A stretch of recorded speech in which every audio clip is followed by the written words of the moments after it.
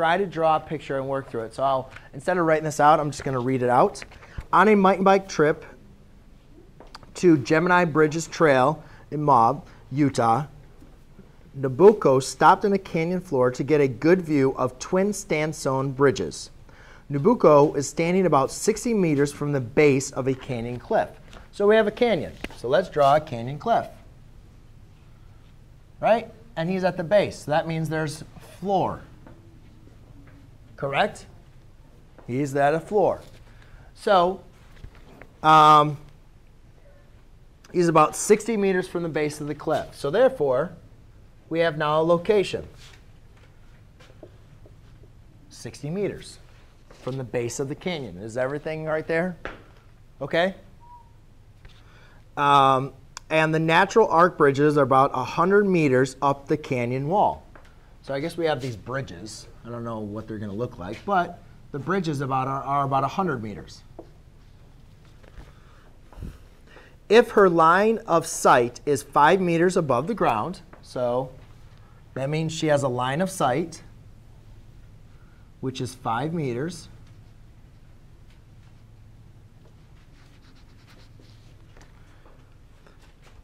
What is her angle of elevation to the top of the bridge round to the nearest 10th degree?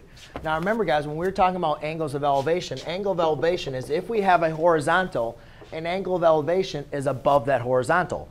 Is her line of sight a horizontal line? Is that a horizontal line, her line of sight? Yes. So we can create an angle to the top of the canyon. And that's what we're trying to find. So now we just need to be able to determine, well, what is the dimensions of this triangle? So once I draw a picture, I would just want to draw the triangle as is. Forget about all the pictures and so forth. Just draw the triangle as is. We know the length of this triangle is 60. She's still 60 meters away from the triangle, right? But if the length from the base to the top is 100, but her line of sight is 5 meters up, now the length of this triangle is 95 meters. Does everybody understand that? OK, so now we have a triangle. And now we need to be able to figure out the angle. So Oscar, when you have a triangle, a right triangle I may add, which trigonometric function only deals with the opposite side and the adjacent side? The tangent function. So you can say the tangent of our angle is equal to 95 over 60. OK? Now, we have a problem, though, because we're trying to find the angle. And does anybody remember what we need to do now to find the angle? Because we can't plug this into our calculator yet. Anybody remember? Sierra, do you remember what we typed in? OK, so I'll help you guys out.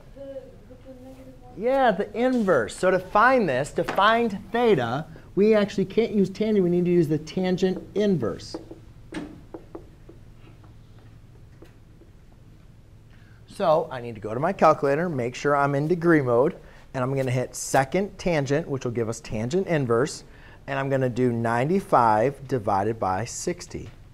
And that's going to be 50. And I said round to the nearest tenth, so it would be 57.7. So theta equals 57.7 degrees. And that is going to be her angle of sight. OK, Blake, isn't that pretty cool? OK. I can help you out with your calculator. But you guys will need a scientific